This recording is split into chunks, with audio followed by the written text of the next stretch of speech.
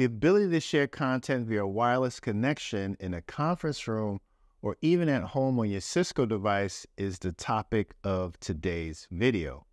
Now, there are a number of different ways in which you can do this depending on what your IT department has enabled. The first is via Cisco Proximity. Now, this method's been around for a while and it requires the WebEx app. The second method is via Miracast, and this is a capability that you can use to share wirelessly from your Windows machine. And the third method is via Apple Airplay, and that's really the focus of this video. So let's talk about Airplay a little bit. What Airplay does, it gives you a simple and familiar way to share content from your iPhone, iPad, or from your Mac. So anything on the screen that you want to put on a Cisco device, you can do that via Apple Airplay. So how can you tell if Airplay is actually enabled on your Cisco device? Well, it's actually quite simple.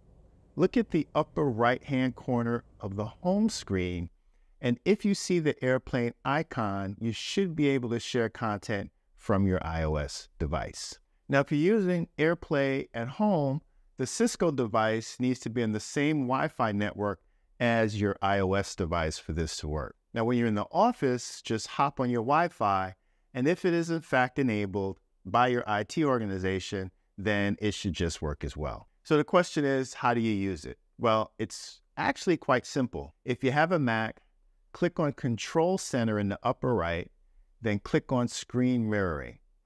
Then you should see the name of the Cisco device that you want to stream content to. Usually it will present you with an Airplay passcode on the Cisco device. So just look for that on the screen. Take that number and enter that onto the prompt on your Mac, and then your Mac screen content will magically show up on your Cisco device. Now, if your content has audio, maybe it's a YouTube video that you're sharing, it's going to play flawlessly as well. Now, to stop sharing, just go back to Control Center, click on Screen Mirroring again, then click on the name of your Cisco device, and the wireless share will automatically stop. Now, you can also share from an iOS device via iPhone or an iPad. Just simply swipe down diagonally from the upper right-hand corner, click on Screen Mirroring icon, choose your Cisco device, and enter the Airplay passcode shown on the Cisco device, and your iOS device screen will magically show up on your Cisco device. Now check this out. This is an added bonus. There are advanced controls on Cisco touch devices like the Desk Pro and Cisco boards for apps like YouTube, where you can pause, fast forward, turn on closed captioning, etc. It's pretty cool, right?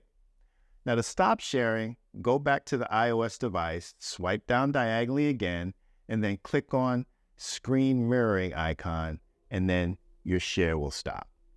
So that's how you use Airplay on a Cisco desk or conference room device. Remember, this content will not only show up in the room you're in, but if you're in a WebEx meeting, you can also share that content into the meeting.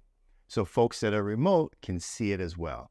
Just make sure that you click that green share button that's next to the content. It's an easy and familiar way to collaborate with others. Now, hopefully you found this video useful. If you did, please like and subscribe. This is John Seaton, the Collaboration Specialist. Thanks for watching.